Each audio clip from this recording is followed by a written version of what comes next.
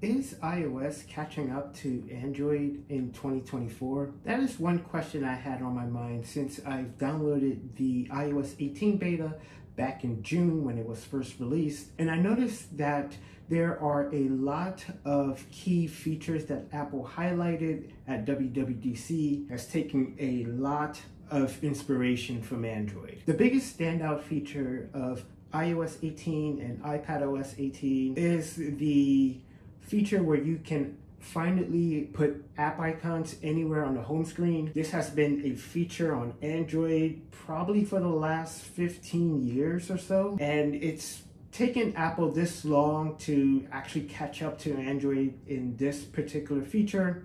And I think that's because Apple was a little hesitant about allowing users to customize their home screen, but over the past couple of years they have loosen that stance. In addition to moving app icons anywhere on the home screen, users would also be able to resize widgets from the home screen, and we will finally have dark mode icons. This is probably another feature Android has had for a while. I know there are third-party apps that have a light version and a dark version, but with iOS 18, if the app has a light and dark mode version, it will change depending on which mode you are using. If the app does not have a dark mode icon, then that icon would get a little bit darker, but you will be able to tell the difference and you should still be able to identify it. The app icons can also have one singular color. I believe a lot of Galaxy phones have this feature, but you guys can let me know in the comments if it had it for the last 5 years, 10 years, but I am 99% sure Android also had this feature. Overall, I did find the customization options to be really good, but after, let's say, the first couple of days, the novelty wore off on me, and I think that's going to be the case for a lot of you too. You're going to be able to look at, it's taken a while, but Apple will finally support RCS in iOS 18. This is going to be huge because now if you are texting an Android user, they would also be able to have read receipts. You would be able to send better quality photos and videos to your Android friends. It's not all rosy, however, because the RCS implementation that Apple has done for iOS 18 is not end-to-end encrypted. So if you need to send any sensitive information, it's best not to use RCS for that. Safari also got some neat little updates, and now with Safari, you'll be able to remove distracting items on a web page.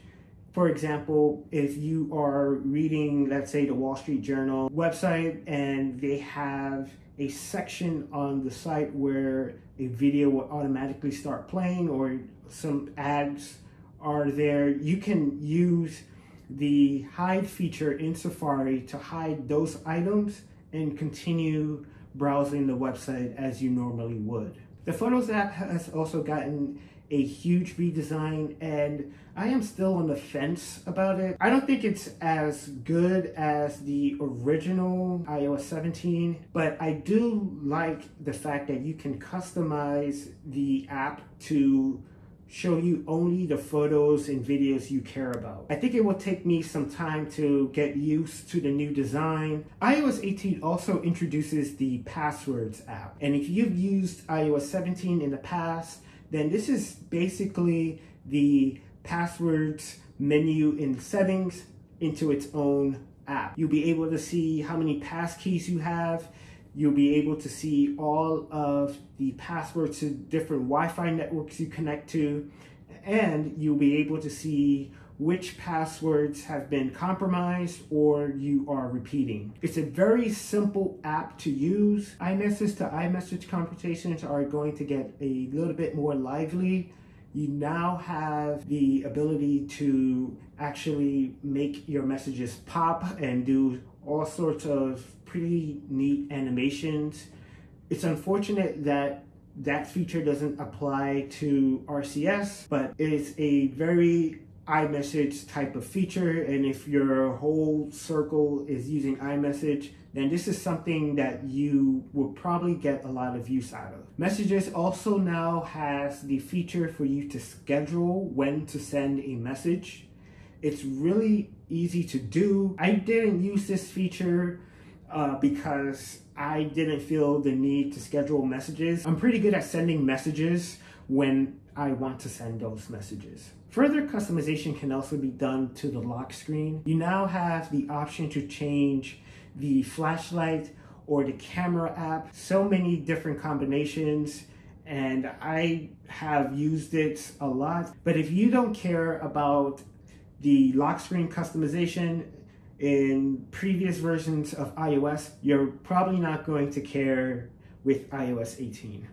Control Center is also customizable now. You can make your controls bigger or smaller. You can add multiple pages, and iOS 18 is smart enough to know that if you have a gigantic home control in your control center, then that page would be assigned to home, and you'll see the corresponding icon on the right hand side of your screen. I really like the customization options for Control Center. Again, I am 99% sure this is a feature that Android users already appreciate and use, but it's nice that Apple is finally letting its users do whatever it is they want on their devices. The features that copy Android don't stop there.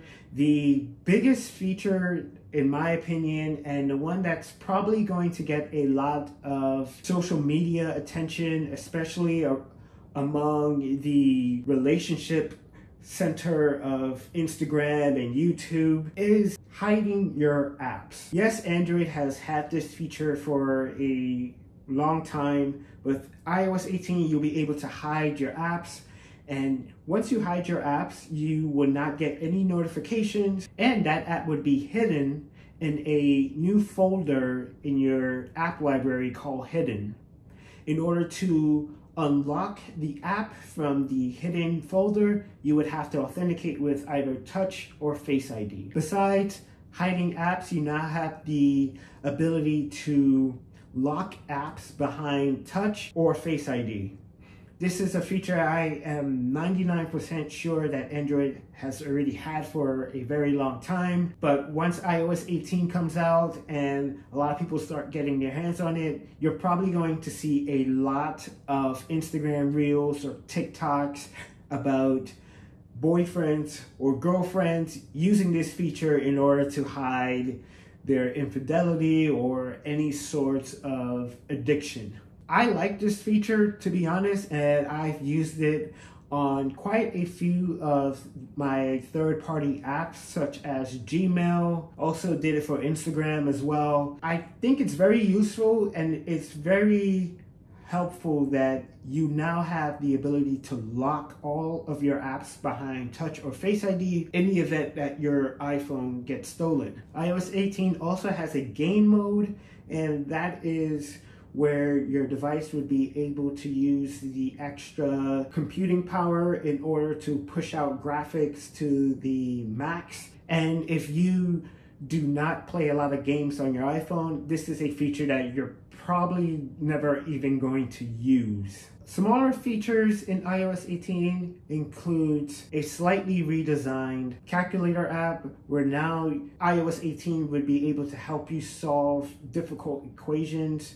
It's really useful, and I think it's actually a lot better on the iPad, at least according to the demo I saw at WWDC.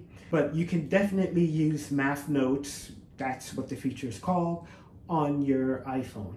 If you are a hiker, you'll be able to download topographic data in order for you to use it when you do not have cell service. Also, I did not mention battery life on my 13 Pro and the 15 Pro that I am filming this part of the video on. Overall, I have to say on the 15 Pro, the battery life was okay. Right now, my 15 Pro is on 18.1, and the battery life for that is not so great. On my 13 Pro, because I do not use it as my daily driver, the battery life is slightly better, but your usage will vary. I found the performance on both the 13 Pro and the 15 Pro to be very solid. All of my apps continue to work as expected, and I believe that a lot of developers right now are pushing updates to get ready for the influx of users who will be upgrading to iOS 18. Should you upgrade to iOS 18 when it is released in September? Although the customization options are nice, I would say hold off on it because a lot of third-party developers are making sure that their apps continue to work with iOS 18, and if you have a mission critical app, you definitely do not want to download iOS 18 and all of a sudden you cannot use that app. But I believe that once you do upgrade, I think you're going to love a lot of the features. I think everyone's going to love the hiding apps or locking apps. I also think that a lot of Android users are probably going to watch this video and say things like, Android has this for years, and I know that, I've been saying it all throughout the video, but you're definitely going to see a lot of comparisons between iOS 18 and Android when iOS 18 comes out in the fall. I did not go over Apple Intelligence because that is coming with iOS 18.1, and I am currently using that version on my 15 Pro. Overall, I have to say Apple Intelligence is nice. It needs a lot of work, but what they have released so far is pretty basic and things you can do with a lot of third-party chatbots. But there will be a review of iOS 18.1 when that comes out. I believe that's going to target October. So if you want to see that, make sure to subscribe to the channel. Thank you all for watching. Let me know what your favorite iOS 18 feature is, and if you are planning to upgrade on day one. And until next time, I will see you in the next video. Take care.